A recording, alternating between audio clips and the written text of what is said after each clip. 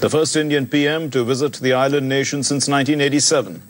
He also addressed the Sri Lankan Parliament, being the first Indian Prime Minister to do so since Morarji Desai in 1979. Political watchers say the Prime Minister's visit will reset India-Sri Lanka ties.